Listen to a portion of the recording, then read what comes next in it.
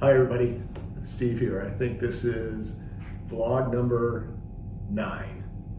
How about that? Time flies when you're having fun, as they say. I just finished up with some of my portion of filming the 40th anniversary video, and I must say my mind is abuzz with memories and thoughts and all kinds of reflections. It's been quite a day. A lot of time in front of the camera, a lot of fond memories, by the way, and that's just so good to go back and excavate that.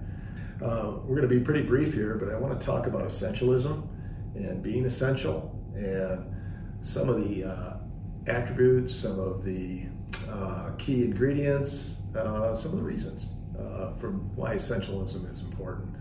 There's a great book we're going to recommend. You'll see a copy of it at the end here, and I encourage you to explore that.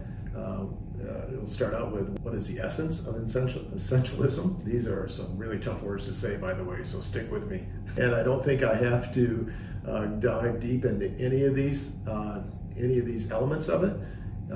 It is something that in life, in purpose, it is the focal point. It becomes the end game. It becomes everything about what you are doing, about what you can be, is focused around essentialism.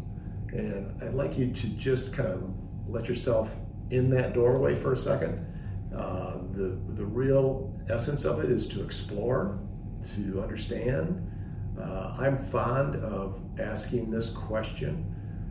It could come down to this: the client that you're currently working with has made a decision to use us. How would you make that decision the best decision they ever made? That would be a key, essential question if you could ask that. And hopefully you get a good response, something that is allows you to focus more on essentialism. So exploring is one of the key ingredients.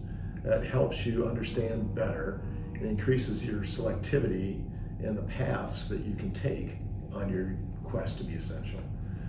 Elimination. Eliminating noise in your life, eliminating things that are just not important in the quest for essentialism is a key ingredient. As they say, if you pack your luggage with too much, you just end up with baggage. And that is kind of the key ingredient here as you go through the steps of essentialism, is to make sure that you're also cleaning house.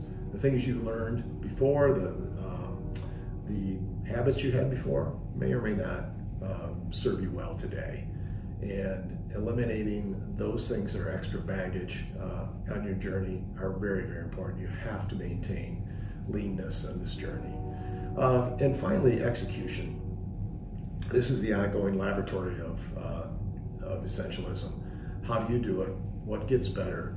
What routines and habits are you forming? We've talked a lot about that in past vlogs. We've talked about the power of habits, articles, we've done all that, but it's being really intentional about that. This technology we have today is absolutely wonderful in helping us do that. I don't know if some of you might have one of these things, an Apple Watch. On my Apple Watch, I've got these 3 rings that tell me how I'm doing every day. And through intention, I've decided that I'm going to close all 3 rings every day. Today represents, I think, 277 days in a row that I've done that. But it is through intention and understanding what it's going to do for me, for the environment I live in, for the community that I operate in, the organization, that makes it the most impactful. So I'm encouraging you to explore, I'm encouraging you to understand, and I'm encouraging you to start conversations around that. Being essential in what you do just brings so much more joy, productivity, and impact to everything that we do. In closing, I want to thank you. Today is Employee Appreciation Day, and from the bottom of my heart, thank you for everything you do for the organization, for our clients, for our communities. It truly is impactful. We're going to continue the celebration through this weekend with K-Wings game for those that can attend. I will not be there, but cheering you on from a distance. Also, Katrina's email that gave us step-by-step celebration moments for the month of March and our 40th anniversary. I encourage you to read that and get those dates in your calendar. We're going to have a lot of fun and we're going to do a lot of celebration. Thanks again for everything you do.